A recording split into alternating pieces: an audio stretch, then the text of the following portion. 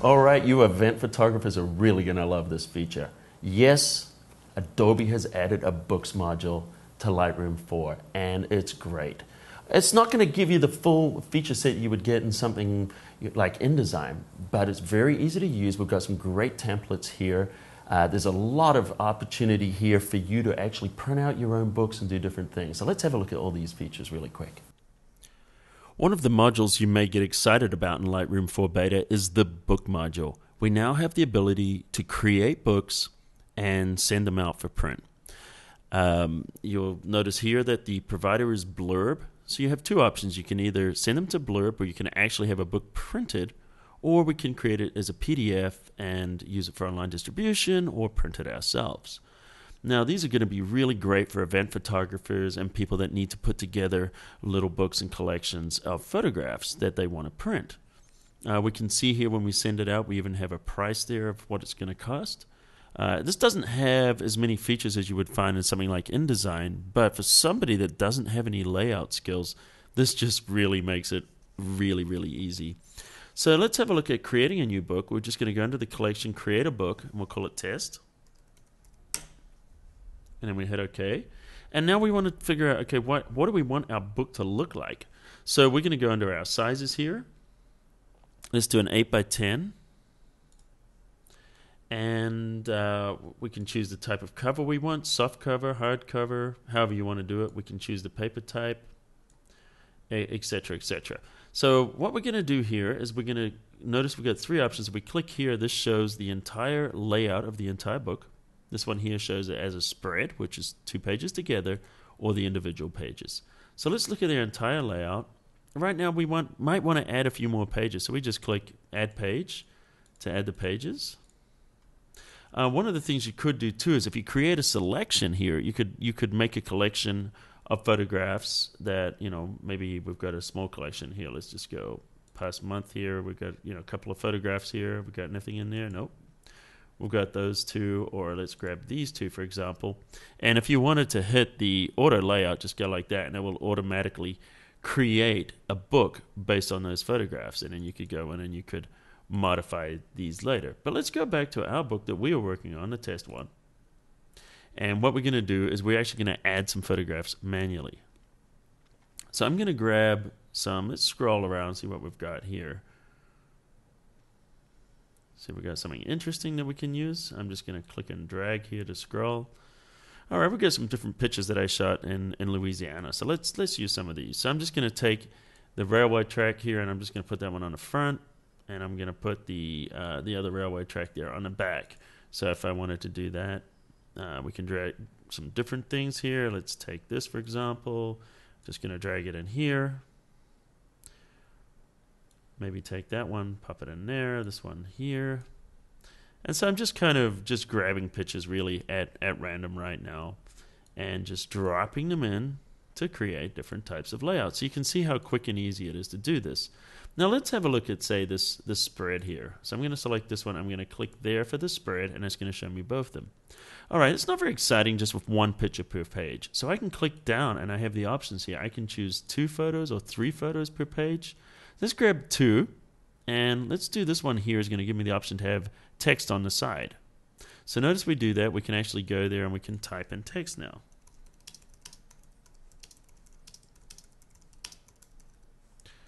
And we'll just pop that in there.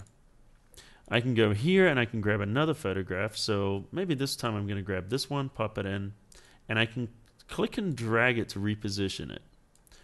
And one of the other things you'll notice is we have the option to zoom. So we could zoom in if we wanted and move this right into our location. Don't drag it right out of the frame. As you saw, it doesn't work well. So if we wanted to do that, maybe and just create some cool shapes, we could do that. And at any time, we can look at the pages here too. We can see the different layouts here. So we could change these if we wanted to have it go this way. With the caption, actually, I think I just created a page. That wasn't the right way to do that. Let me just undo that. And that's one of the great things is we have the ability to undo. So we click down here, and we want to change it here. So let's do that. We'll change it to, I don't know. This one looks interesting.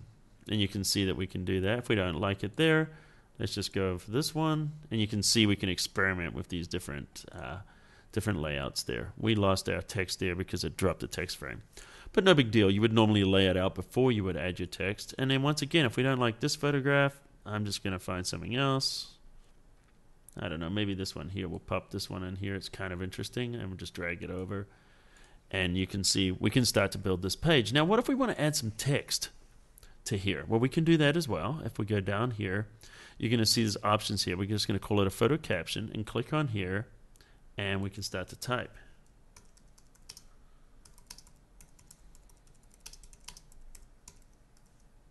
Okay, and then what we can do, let's just go to the single page so we can see what we're doing. Let's select it, and we have options here for the type. We can change the color. Let's make it white.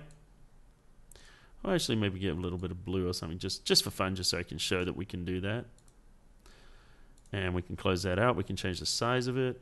We can change the opacity. And, of course we can choose, the type of font we want. And you can see that's basically what it's going to look like. Now, I can't just grab this box and move it around. It doesn't give me that option. So we can move the page caption up and down. So we can put its location there, and let's type in.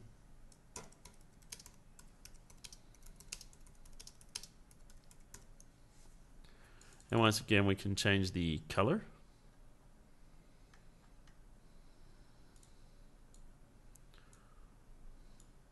Yeah, obviously we're not going to do that. That's going to be pretty ugly. We can make that blue if we wanted. Usually I'm pretty much a big fan of just using black and white, but I just wanted to do that just so you could see. And if we want to bring it down, then obviously all we do is we just go back to our just offset settings there. There we go. We can go further up or down. So you can add the text there. Let's go back out. Let's look at our entire book. And I think you get the general idea. We can go into another book I was working on here. Just a little Hawaii one. I was having a little bit more fun with that. And we can look at it here. We've been playing around with some different features. And we can scroll through the pages here. So you can see we can have inset photographs on top of each other.